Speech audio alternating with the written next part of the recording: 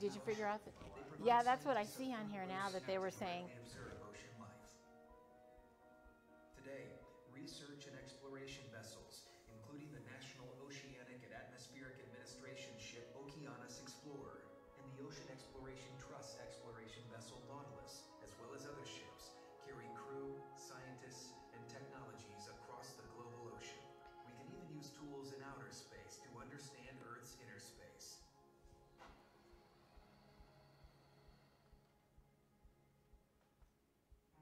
This map of the Earth was created using large-scale satellite data. It reveals the irregularities of the seafloor and hints at amazing landscapes hidden beneath the waves. But the resolution of this map is coarse. To see what the ocean floor really looks like, a more precise system is needed. Ship-based multi-beam sonar provides much more accurate detail on ocean depth. Multi-beam sonar works like this. Acoustic transmitters mounted on the hull of the ship send out a fan of underwater sounds called pings. These pings travel through the water column, bounce off features in the water column and/or the seafloor, and return to the ship. The time it takes for the pings to travel round trip is translated into water depth. Detailed, high-resolution, color-coded 3D maps of the seafloor, such as that shown here, are generated. The colors indicate water depth. Warm colors, red, orange, and yellow, represent shallower water. As the waters deepen, the colors shift to dark blue and purple. The depth and shapes of the underwater terrain is referred to as bathymetry. An underwater terrain more varied and dramatic than that on land has been revealed. Majestic seamounts rise up from the ocean floor, some linked together to make vast underwater mountain chains. Huge canyons and trenches, some deeper than the Grand Canyon, carve a jagged path into the ocean bottom. Sonar pings bounce off bubbles escaping from cracks in the seafloor. These bubble detections have led to major discoveries of deep-sea vents and seeps.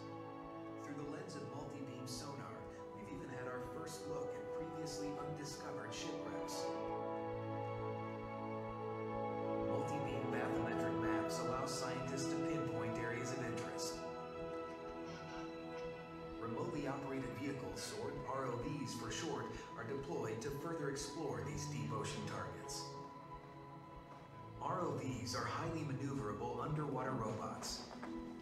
They're connected to the main vessel by a flexible stainless steel tether and are driven by pilots on board the ship. There's no limit to how long an ROV can remain in depth. This ability to provide around-the-clock underwater observation has transformed ocean exploration. An ROV's powerful lights illuminate the dark, deep ocean environment, hotspots of biodiversity that can be protected as national monuments and marine sanctuaries. Vivid imagery of fascinating creatures excite, captivate, and sometimes puzzle observers on the other end of the camera feed. Wow. Wow. Oh man, this is a gorgeous animal.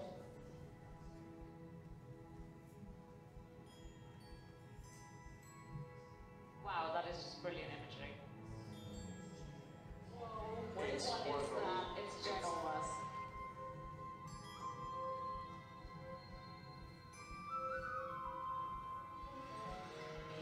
Is that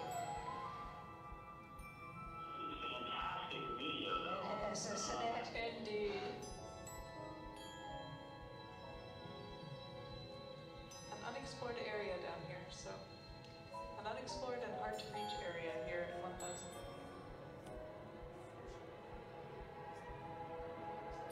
I think it's an octopus. I have never, ever seen that one. Excellent. What really makes ocean exploration work is the people. One of the latest advances, telepresence, allows anyone, anywhere in the world to jump into an expedition at any time. Telepresence provides a critical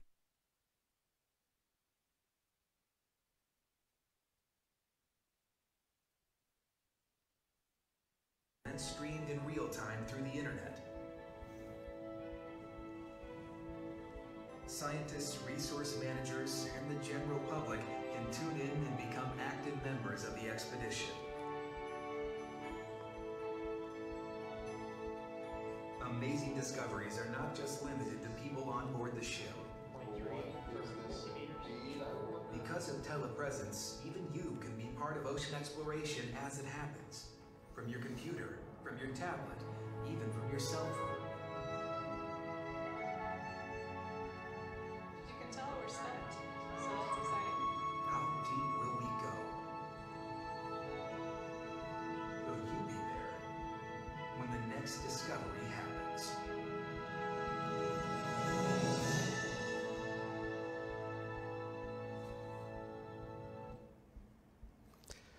Okay, hopefully you enjoyed our science on the sphere here. We're going to get into the actual ocean here, see how far or how deep we can go without you getting a little bit scared. But the first layer of the ocean, we're going to go through the different layers. If you ever wondered about the ocean, or if you ever thought about even going near it, one thing is we kind of just think about what's on top of the ocean. We don't normally think about, well, it kind of drops off about 4 miles down from here. We don't think about those things. But sometimes we do, and sometimes we get nightmares and we get scared, and we're like, we're never going to the ocean ever again. But let's talk about some safe zones. The sunlight zone, it goes from the surface of the top of the ocean there down 660 feet.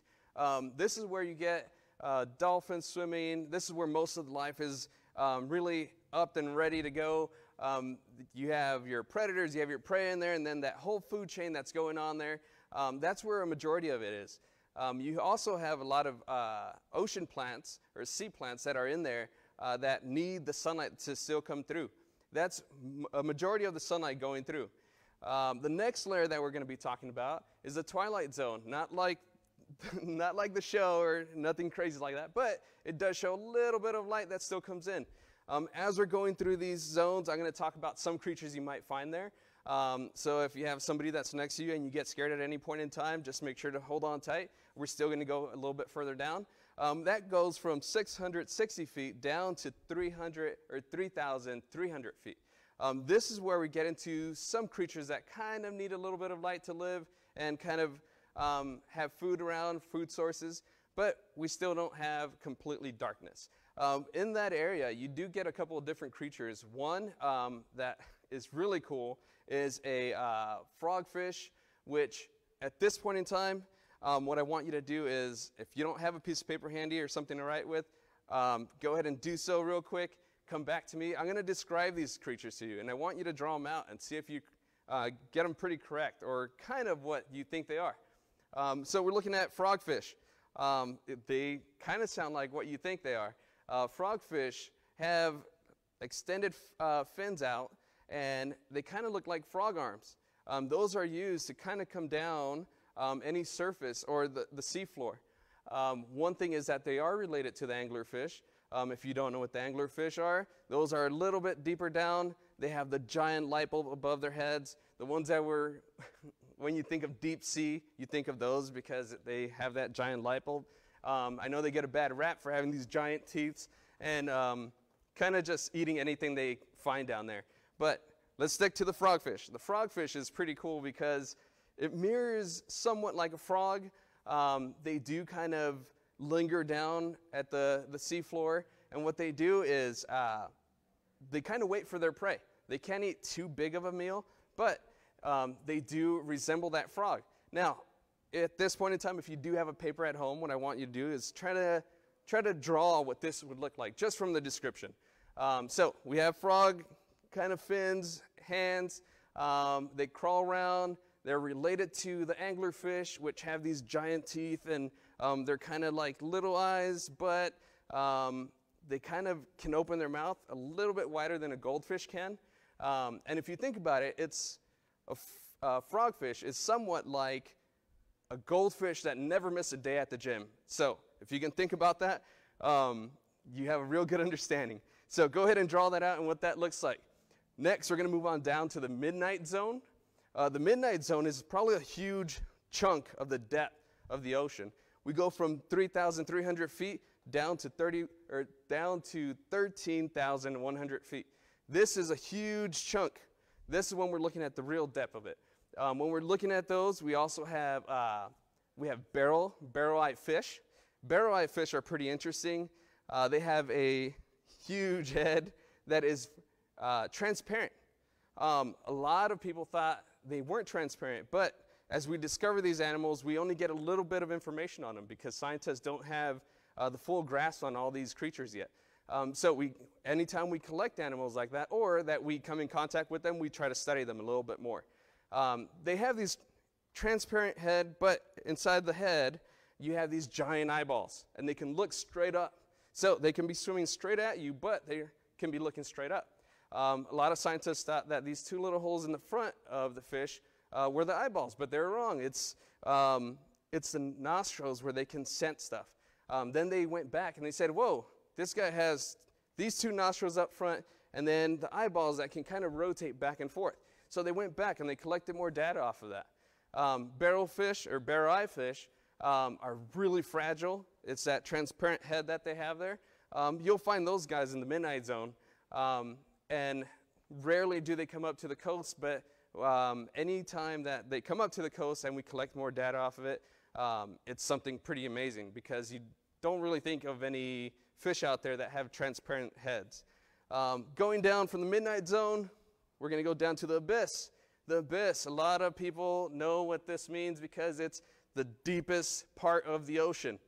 But there is an exception to that. The abyss goes down from 13,100 feet down to 19,700 feet. This is the lowest part of the ocean there. What we want to talk about here is that there are creatures down there that haven't been seen yet, or they haven't been observed in their how they eat or how they live down there. So that's all still pretty new to us. There was an expedition here in 1960. It was called the Trias, and they went down. There's a couple of scientists that went down and they tested out. They wanted to get to the bottom floor. As they went to the sea floor, right before they stopped at the bottom of the sea floor, they heard a big clank in their submarine. Now, if you know anything about submarines, they tend to put pressure going inwards. It's that Boyle's gas law.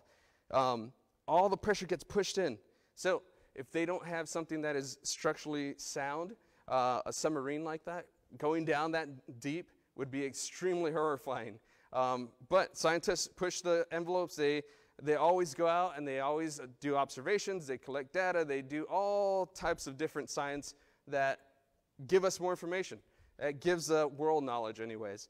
But going back to their expedition, going down to the seafloor, they actually landed on the seafloor. They were only able to stay there for about 20 minutes. So as they went down, and you'll know where all this cardboard's coming from, they said, hey, we're here, and we can only stay for 20 minutes, so we can only collect certain data. As we get down there, they collected, it was a rockfish that was down there. They collected that information. They brought that information back, and within 20 minutes, it had to come back up because of the limitations of the submarine. Now, there have been a couple of people gone down to the sea floor, but it hasn't been as successful, and some people have gone down, to include James Cameron, the guy that did Avatar and Titanic. Those films, he did go down, and he made his own submarine. Now, he stayed there for about 6 hours. He collected a lot of data, and then that data was brought back. But let's go ahead and move back to the abyss. Let me talk about one more creature that might give you nightmares. So at this point, we have our frogfish, we have our barrel-eyed fish. I'm going to give you one more in there that you want to start drawing out. Tell me what this looks like. It's going to be the goblin shark. The goblin shark sounds pretty scary. If you look at the goblin shark, it's not going to turn you into stone or anything like that, but they do have a huge pointy nose, kind of like goblins normally do. But these guys have big, giant teeth sticking out. Kind of give you nightmares. 8 to 12 feet long, pretty big. It can make some damage. But that guy lives in the abyss zone. One more that I want to talk to you about is a smaller dwarf lantern shark. Now, these guys are underneath the abyss, or underneath the midnight zone, And these guys right here are pretty amazing. They do some things where they can light up. That's called bioluminescence. These are chemicals within the animals themselves, the creatures that have adapted. They have adapted to their environment. These chemicals inside their bodies creates a glow, and they light up. Now, two things that they can use that for. One, they can light up to scare all their predators away and say, hey, I'm over here, don't eat me. And then two is they can light up to kind of stir in the curiosity of other fish that are around. If I'm a smaller fish and it's completely dark and the lights come on, I'm like, what is that over there? But if I'm like a goldfish, I'll probably head straight for it and say, there's light over there. There's also a couple things that scientists have said that the dwarf lantern sharks have, or two dorsal fins in the back, and when they turn on, they have the lightsaber effects. So pitch dark, you can see two lightsabers, and normally that would be pretty crazy. But we still can't get a full grasp on the deep side of the ocean. So there's tons to learn. There's still tons of things to learn. But now we're back at the abyss zone.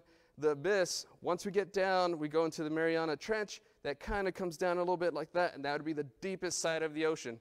Now, we're about 6.8 miles down, and that's where we find our trench. Now, this is where the explorers' expedition had led them to, down to the trench. So it's the deepest part of the ocean. This is where we collect data. The scientists have found that we have certain creatures that we never knew about. We have creatures that we still don't know about. It's all about collecting the information, collecting the data off of them. Now, I want to talk to you about a couple different things. We do have current scientists that are going around the world right now, to include the NOAA scientists. They're on the Okeanos expeditions. They go out, they do the depth. They have smaller submarines where they can send people so they don't have anybody in harm's way. To include divers. Divers normally use equipment that have adapted, because if you don't have equipment that's adapted to the environment, it'll put them in harm's way. A couple different things that I want you to know and take from our little experience here is that what do the animals need? What do everybody else needs? They need to adapt, right? The adaptation to these environments. The dwarf lantern shark that use those lightsabers and the bioluminescence to light up, they're not the only ones that do it. We also have animals and creatures here on the surface of the earth, like fireflies. They light up, and that is a bioluminescence that they can use within their bodies.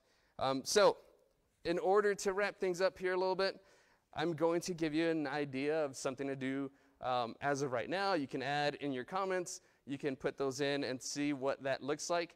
But we do have an activity for you. It's kind of like a mysterious side of the ocean, but it's safely here on Earth. On our website here, you're going to be able to see a couple different ways to do this activity, but I'm going to kind of give you a quick overview.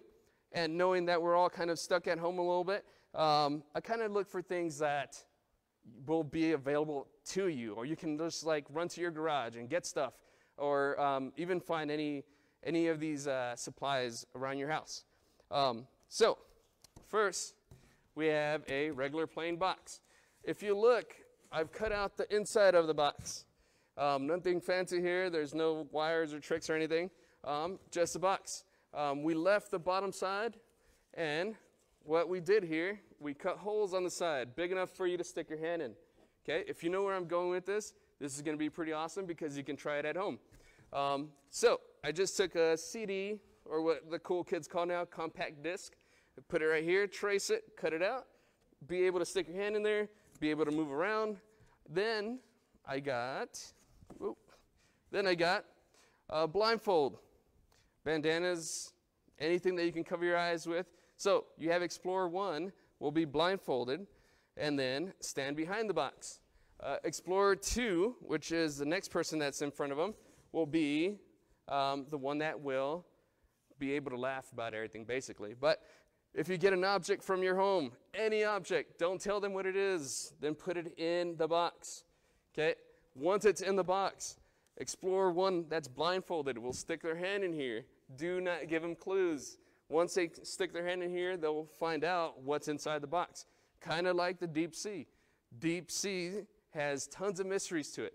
We didn't even touch the surface, pun intended.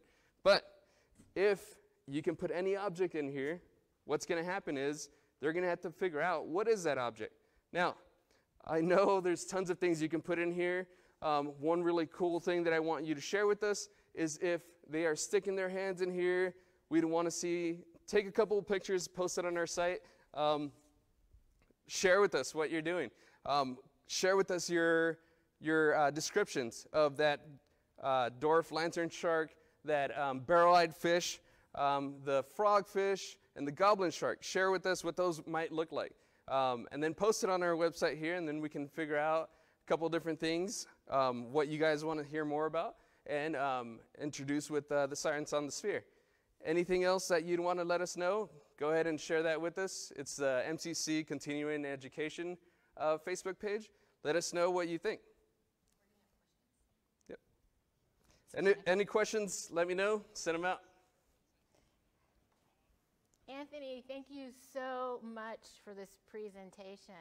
I have to let you know that there are a few questions coming across, so I hope you're ready and prepared. Okay.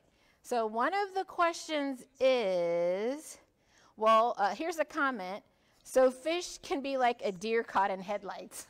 Nice. Yes. That's so weird.